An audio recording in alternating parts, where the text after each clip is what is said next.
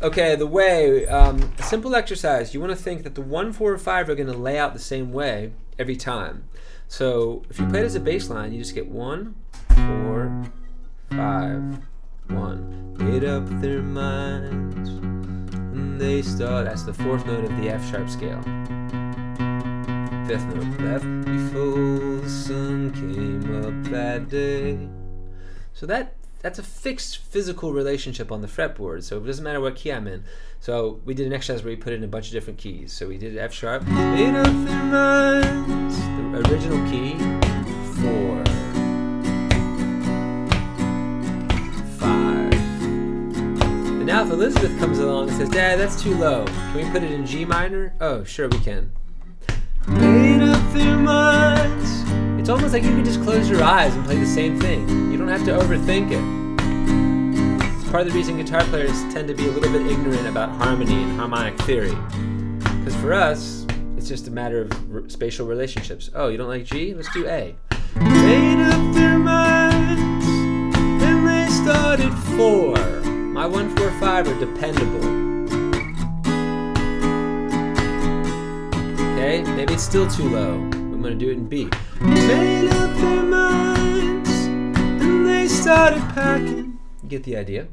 Now, if I wanted to play those in major keys, all that would happen was the chords would be major, all 3 of them.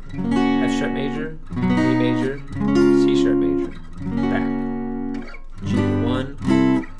1, 4, 5 are the pillars. They're unchanged, right? You figured out Heartbreaker on your own, and you figured out the relationships exactly. But the key was not right. The key is E. But they use the flat 3 and the flat 7, or flat 6, like from a minor scale. So a minor scale in E goes 1, 2, flat 3, 4, 5, flat 6, flat 7, 8. And the flat 3 is G, so that's a G major. And the flat 7 is C, so that's a C major. So Heartbreaker went G, C,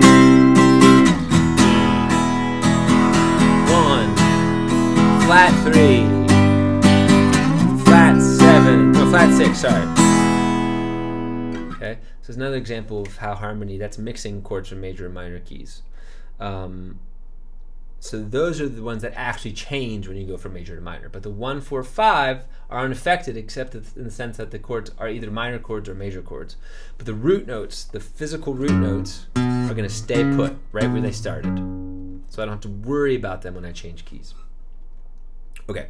The other thing we noticed is that for whatever reason, whether you're observing yourself or you're thinking about, sometimes you come in real funky on your B minor and things get flat, which is exactly the opposite of what we want. You have to diagnose this quickly anytime you're playing. All these knuckles here have to stay curved. If you see any of this, something's going on.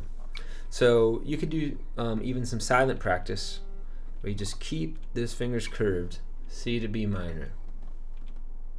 And then I had you put it up a whole step and start with this D, go to this C sharp minor.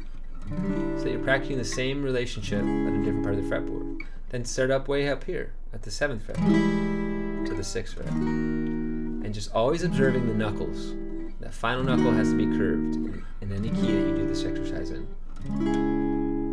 And I recommend doing it in different keys often, because the same trail, it can only yield so much information, and you want to be backing away from it.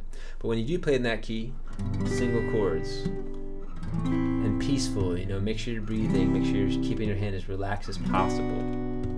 You can just play that little progression on a loop. If you get bored, put a capo on 2, and do it in some other key. Anything to keep it fresh in your mind, in your hand, is useful in my book. That's it for this week, brother. Have fun.